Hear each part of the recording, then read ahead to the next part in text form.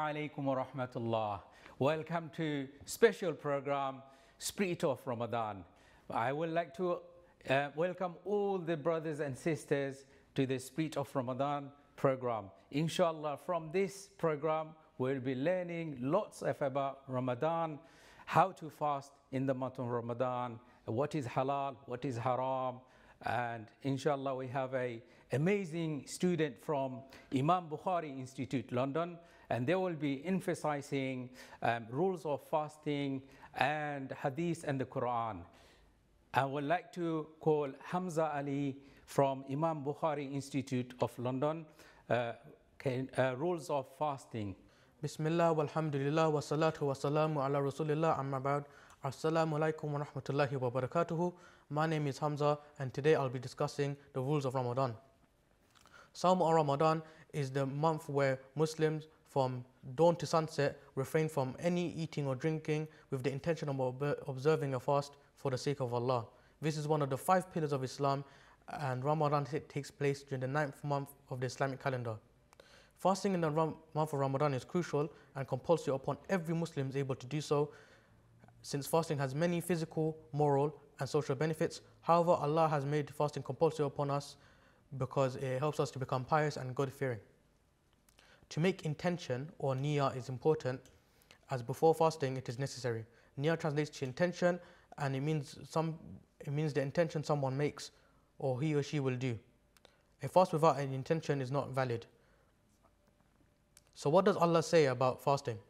Allah says in the Quran, Ya ayyuhal lazina amanu kutiba alaykumus siyamu kama kutiba ala lazina min qablikum la'allakum tattaqun. O believers, fasting is prescribed upon you as it was prescribed upon those before you, so you may learn self-restraint. Ayyama ma'duda, for a certain amount of days. Faman kana minkum maridun aw ala safarin, but whoever amongst you is ill or on a journey. Fa'iddatun min ayamin ukhar, they should fast the same amount of other days.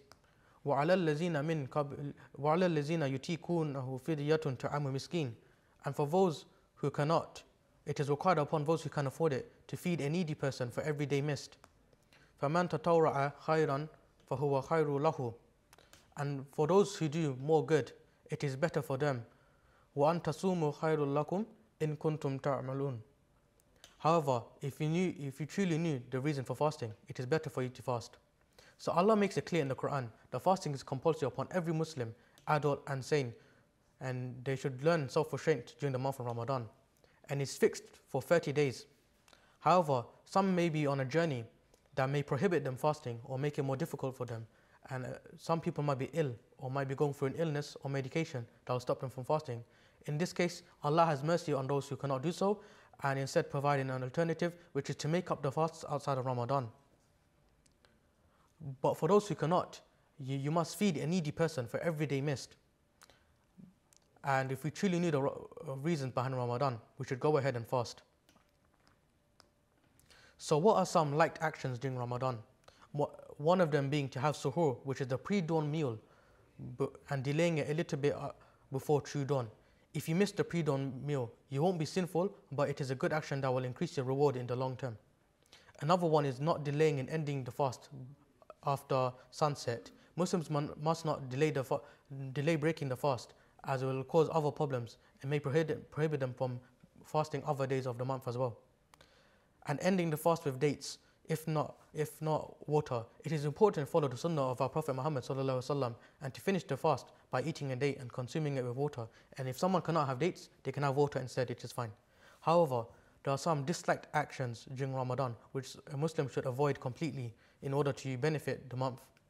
Number 1, chewing gum or anything that improves the state of breath.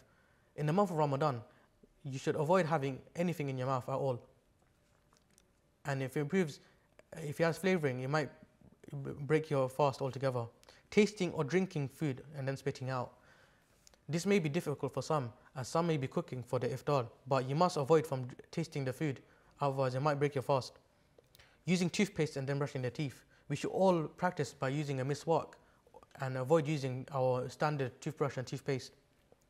Collecting and swallowing one's own saliva and quenching thirst. As Muslims, it may be hard fasting without drinking water, but we must learn that self-restraint and stop ourselves from collecting our own saliva and drinking it in order to quench our thirst.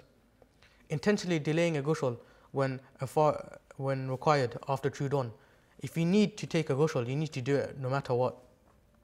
Taking up too much water up the nostrils when cleaning or making wudu. As Muslims, we should be careful when making wudu, as water obviously is needed. However, we should avoid taking up too much through the mouth or through the nose. Complaining about hunger or thirst. Ramadan is a time where we test ourselves with the limits provided for us. So as a result, Muslims should not be complaining about thirst or hunger. Using bad language, backbiting, lying and swearing. As Muslims, we should refrain from all types of bad language, and we should avoid harming one another during the month of Ramadan. And kissing one's spouse if there's fear of this leading to intercourse. As Muslims, we should refrain from communicating with our partners if it may lead to one thing or another. So who needs to fast?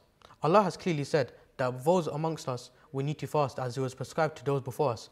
However, it is compulsory upon every adult who is mentally unable to do so, as long as every child who has hit the age of puberty. So who are exempt from fasting? There are some people exempt from fasting. However, they will have to make up fasting after Ramadan, or they'll have to pay compensation towards it. Now, some of these examples being an ill person whose illness will become worse if they do maintain a fast. This is important as some people may be going through medication during the month of Ramadan, and as a result, they should not risk their own lives if it means fasting that one day. A traveller who's travelling a long distance. Some travellers will need to hold a fast. However, if they're going a long distance, they do not need to fast until after they've finished their journey.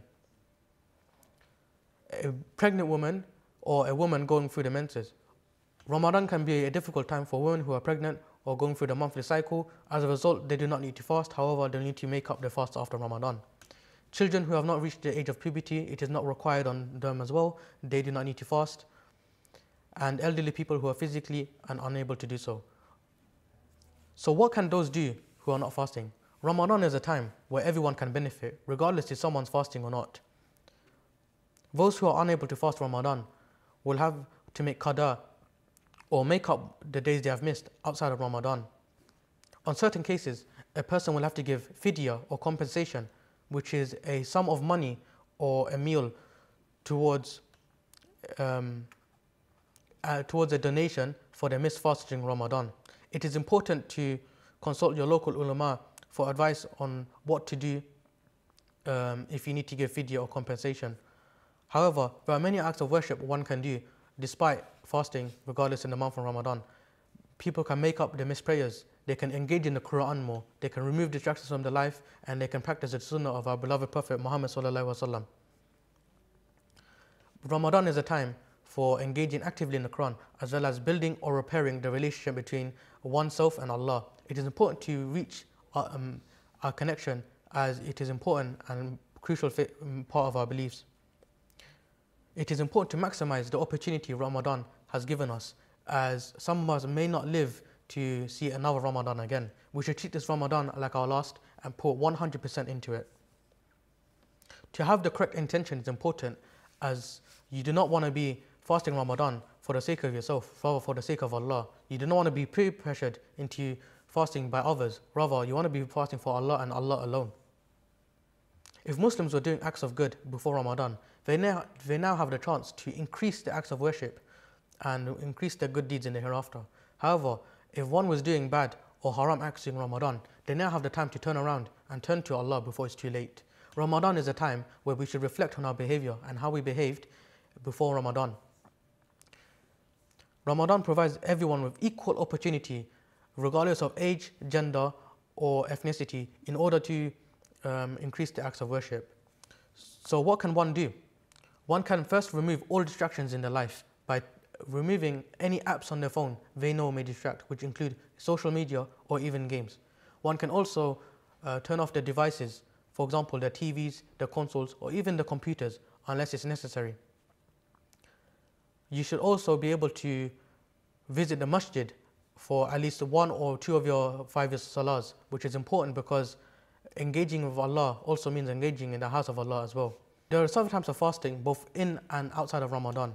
which is number 1, deprived fasting, which is of course Ramadan. Number 2 is wajib fasting, which is fasting if someone has made an oath, vow or a promise.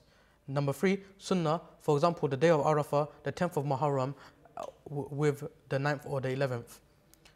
Number 4 is the nafil fast, those fasts apart from ones previously mentioned. Number 5 is mustahab fasting, for example, fasting on Mondays and Thursdays. Number 6 is makruh tanzihi, which is fasting only on the 10th of Muharram. And number 7 is makruh tahrimi, which is fasting on Eid al-Adha plus 3 days after, and Eid al-Fitr, which are the 10th, 11th, 12th and 13th of Zul Hijjah and the 1st of Shawwal. Some people are exempted from fasting in the month of Ramadan if an ill person whose condition will become worse and there's no hope of them recovering from the illness. This is of course a critical condition where someone has no chance of return. A musafir or a traveller does not need to fast if the journey is too long and too difficult for them. It is better for them to fast if they will make up qada of the missed fast during Ramadan. And if a person fears of dying or extremely ill out of hunger, they do not need to fast Ramadan and they can break their fasts, but they will have to make qada of the missed or broken fast. These are the 7 different types of fasting during Ramadan, and they all follow both makruh and mustahab acts. So Allah has established Ramadan and made it compulsory upon every Muslim who is able to fast Ramadan, as it was done for those before us and those who will come after us as well. Ramadan is a time in which we will have to learn self-restraint and become better Muslims as a result of what we choose to do.